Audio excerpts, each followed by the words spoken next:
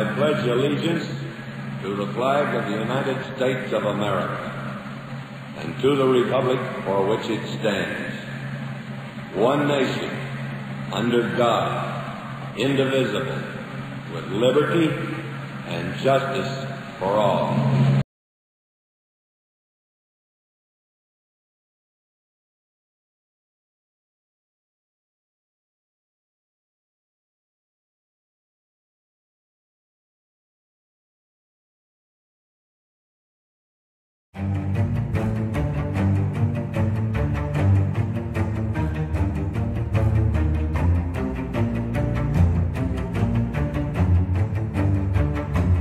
Hello, you're watching HAC News. I'm Riley. And I'm Bryson. And here's what's going on at Hudson Academy.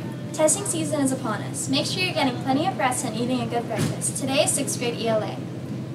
Tomorrow it's 7th grade's turn. A reminder that in the Media Center is closed for the school year. Please make sure you return all books by this Friday, May 5th. Teachers, during testing, please use the lab door entrance to access the workroom in the Media Center so that there are less distractions for the students. Your key should open the doors. Make plans now to come out next Wednesday, May 10th for our next Locomo Skate Night from 5:30 to 8. May 16th, mark your calendar and come out and hear the HAC band and chorus. They'll be performing in the HAC gym at 7 p.m. Yearbooks will be here soon. Make sure you have yours reserved by purchasing through the parent portal or the front office. The price is $30. There are a lot of fun things coming up just for 8th graders. Starting with Brad Venture at Universal Studios on May 13th, the cost is $175. Followed by the 8th grade picnic on May 18th. Cost is $10. Then on May 19th, there will be an 8th grade dance. This is a semi-formal event from 6 to 8 p.m. and $10 a ticket. 8th grade shirts are also on sale for $10. All 8th grade activities or items must be paid for no later than May 12th and can be purchased through the parent portal or the front office. Now here's our last ATP video of the year. Do you sometimes wonder what would happen if we ever had to leave campus during the school day because of an emergency? I know we all participate in school safety drills each month and we are taught to run away from danger. Some of the things I think about is, where should I go? Is my teacher coming with me? How will I get home? Will my parents know how to find me? No need to worry. Our school has a plan to make this all go much smoother. It is important that we all understand what will happen if we have to leave campus during an emergency. Our school has a reunification plan that will take us away from danger and reunite us with our parents or guardian.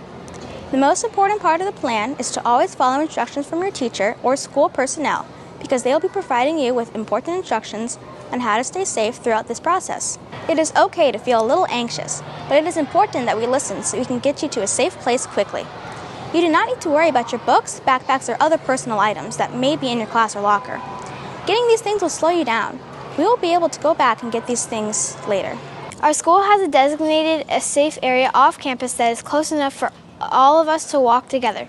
We will have help and guidance from school staff and police or sheriff's deputies in leading from the school to the safe assembly area off campus. Always listen to the instructions from your teacher or police while walking to the assembly area and be sure to stay together. Think of it as a quest and we must get to our safe assembly base for our next instructions. Once we are all at the assembly area, we will find out if we will be able to go back to school or if we will be able to go to another place so our family can come and pick us up to go home. If we need to go someplace else for our families to pick us up, the school will have buses come and get us and they will tell our families where we are going so they can come pick us up. When we arrive at our pickup place, we will be told where to go to wait for our family's arrival. A school staff member will come to get us when our parents or guardian arrives. They will ask us if we are okay and they will bring us to our family member. It may take some time for our families to get there, but be patient because soon we'll be on our way home and we will be able to tell our families about our day. The important thing to remember is that everyone is working to keep us safe and ensure we either go back to our school or get reunited with our families. The school has a plan, so if you talk to your families and let them know the school has a plan, they will let them know where to pick us up. We need to listen to the school staff, stay together, and be patient. It will be quite the adventure to tell our families about later. I know events like this can be scary and confusing. That is why these plans and discussions are necessary. The school will keep us safe and help us get home to our families. It is up to us to do our part and treat it seriously.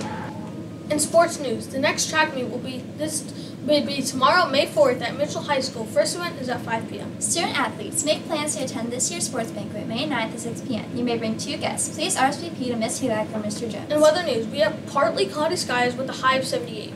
Time for a fun fact. Did you know that your fingernails grow faster when you're cold? That's it for today's news. Have a great day. Remember, voters are engaged, innovative, reflective, responsible, and confident.